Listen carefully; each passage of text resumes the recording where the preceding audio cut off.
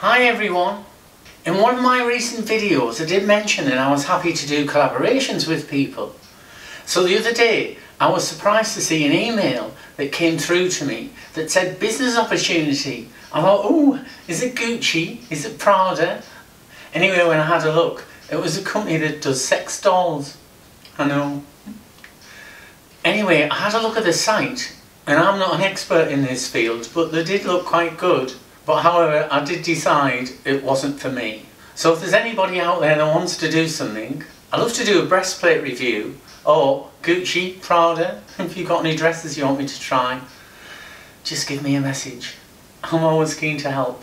Now I did think about doing another chatting with video like I did with Cherry and Charlotte. I messaged Miss Flame, but unfortunately she was unavailable. I think she was in Italy or somewhere filming. So I'm still going to do a chatting with video, but I have had to lower my sights a little bit. So let's say hello to Tiffany Scott.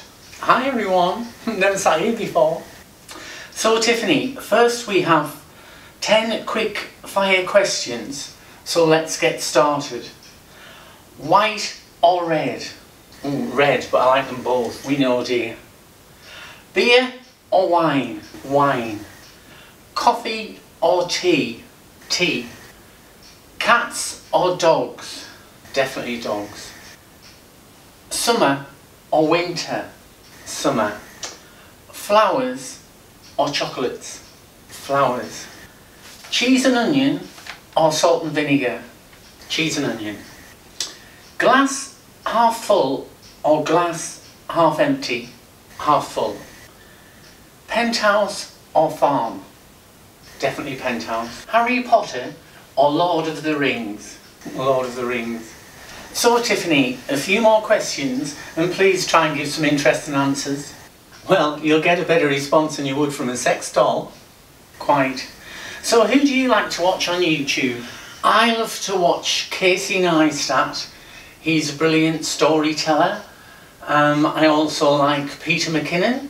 And a new one I've just started watching is a young 19-year-old Mexican guy called Gawk's Art, and he's brilliant. So who is your inspiration?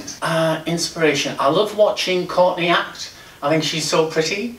I love watching Alaska because she's so sassy. So if you could bring anyone back to life to take you on a date, who would it be? I think I would go for an old Hollywood legend, and it would be Jimmy Stewart. He's such a lovely guy. I watch Wonderful Life every Christmas. I think he's so sweet, he'd be really good company, and he was actually a real life war hero as well. So Jimmy Stewart. If you were double dating, which couple from a movie would you go with?